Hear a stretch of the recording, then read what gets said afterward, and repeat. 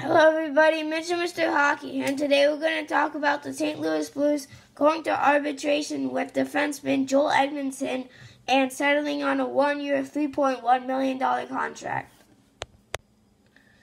Before we get into the video, I just want to say I apologize for my voice if it sounds a little weird. I'm dealing with a bit of a cold. Anyway, so now that that's out of the way, they went to an arbitrator and they agreed on a one-year, $3.1 million contract. Sportsnet's Elliot Friedman reported on Twitter that the Blues wanted to sign him for $2.3 million and Joel Edmunson wanted $4.2 million, and they never came to an agreement. He was a restricted free agent. The 2019 minimum walkout is $4,397,832, so he'll get at least that, but it's not going to count against the cap. He signed for $3.1 million. I don't quite understand all of this thing, the minimum walkout, because that's more for business, and I'm not a lawyer. I'm a kid, but I saw it on Twitter as I was scrolling down through an article. But the stuff is still what I think. I get the ideas from the article and then I change it around to the way I think it would work best. So, a quote from GM Doug Armstrong says, "We're glad to have Joel Edmunson under contract for next season. He's an important part of our defensive unit, and we are looking forward to another successful year." And that's what he had to say when he signed him, so that's good. The Blues have $2.7 million left in cap space. They still need to sign fourth-line center Ivan Barbashev, who's a restricted free agent and doesn't have arbitration rights. He should cost between Jeremy Rutherford said that he should cost between $1.3 million a year and $1.5 million a year. Then the Blues would be left with about a little over $1 million in cap space. For the Blues, if everyone stays healthy, and in the playoffs, the big guys, Tarasenko, Schwartz, Steen, Perron, if those guys can stay healthy and those guys show up in the playoffs, like for example, Jaden Schwartz's 2 hat tricks in the first round, then they're gonna be really good. And Patrick Maroon, and they basically got the exact same team that won the Stanley Cup just a couple of months ago, but. It does raise a question in my mind. Even Barbashev, is he going to ask for more money because of what Joel Edmunson got? Is he going to negotiate further? Because the Blues are paying Joel Edmunson $800,000 more than they want to.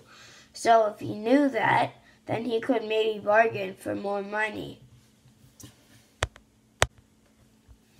And $800,000 can make a difference. A big one. Anyway, so that about the cap. Now it's time to look at the stats. Joel Edmunson, he played 64 this season. He played 64 games with 2 goals, 9 assists for 11 points, plus 8. He had 102 shots. His average ice time was 19:23, which means I'll get to the lines in a minute, but that means he can play big minutes if needed, and 50.4% of the time his Corsi for his team had the puck. Because the Blues won the Stanley Cup, I decided to add in the stat part. His stats from the Stanley Cup final, and that one he had in the playoffs. These are the stats from the playoffs. In the playoffs, he had a goal and 2 assists for 3 points. He averaged he averaged 14 minutes and 56 seconds of ice time. And he was a big defensive player and helped shut down the Bruins especially. To me, he's just one of those quiet guys that go unnoticed but are so valuable. Like, there's some guys that you don't know that go unnoticed but are really valuable, such as, I don't know, Rasmus Dahlin of the Buffalo Sabres. He's a defenseman. He was the #1 overall pick 2 years ago. And he does good stuff. He puts up good numbers, but they just don't talk about him that much. I'm sure there's a lot of players that I probably could have thought of, but I just made this one up on the spot. So Carl Gunnarsson, 26 years old, will be 27 when his contract expires. He'll be an unrestricted free agent. So in his career, he's played in 269 games, 13 goals, 39 assists for 52 points, a +18 plus minus. So he's clearly not on the ice that often when the other team scores. 248 penalty minutes. That could be a bit of an issue because if you look at his 2018-19, he had a lot of penalty minutes. Did I not say that? He had 68 penalty minutes in the last season, and so that's more than one a game. So that will have to come down, and then he can really be a really valuable lockdown defenseman. Anyway, and then penalty minutes 248, 397 shots. Here's how I think the Blues are going to line up. It's going to be Carl Gunnarsson with Alex Pietrangelo, Jay Bouwmeester with Colton Parayko, and Vince Dunn with Robert Bertuzzo. I think Edmunson is going to just kind of slide in there. I think he's going to play. With Robert Bertuzzo, not with Robert, for Rob. He's going to play for Robert Bertuzzo. With Vince Dunn, because I feel Vince Dunn is a more offensive forward, and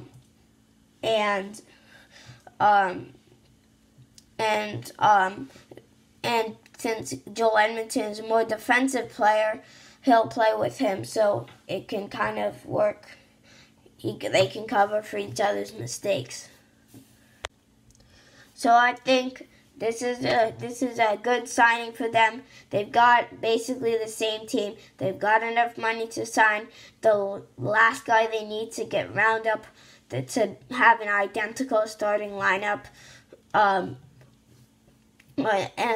And I think this team, as long as they still stay healthy, some guys step up in the playoffs, they could win again the cup.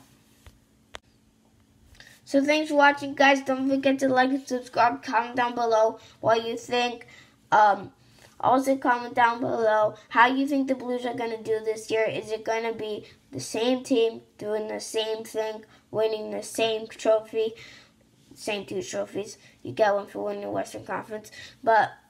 Or is it going to be they had their year, that was their lucky year, and now it's not going to continue? Let me know. If you like this video, tell your friends and to watch the channel. Don't forget to like and subscribe, and I will see you in the next one.